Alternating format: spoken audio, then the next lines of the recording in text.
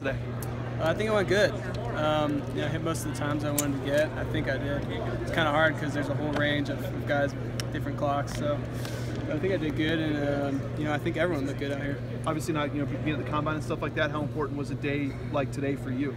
Yeah, it was very important. Some of the drills you only get one shot at it, so you can't slip or anything. But well. What's the whole experience been like? Training and stuff like that. I mean, how much contact do you have with teams? Like, how has that whole process been for you? It's been good. You just gotta stay patient, I think.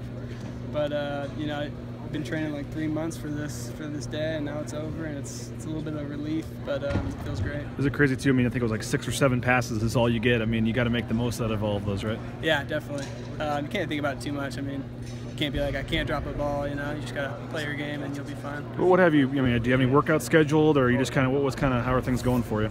I'm talking to a couple teams right now. Nothing scheduled, but I'm gonna head back to Sacramento and just start training there. I mean, do you feel confident that you just need a shot, and then if you can get into a camp, get into a team that you feel like you can do the rest? Yeah, hopefully someone gives me a shot, and then I'll be able to prove that I'm good enough to stay on the team. Why do you think you might be able to fit in the NFL?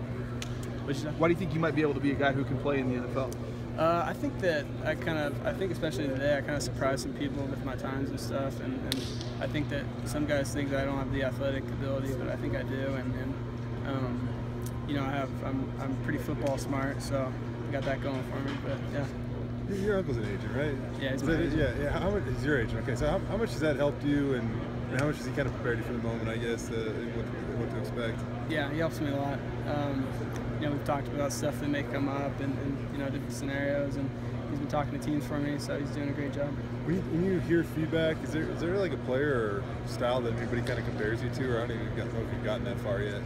Everyone says Edelman. Edelman's a big comparison, so you'd be fine with that, right? Yeah, I mean, that's fine with me. There was a Patriots guy here, so. Yeah. But from the last game to today, I mean, do you feel like you did everything you've done that you could have done so far to put yourself in the best position possible? Yeah, definitely.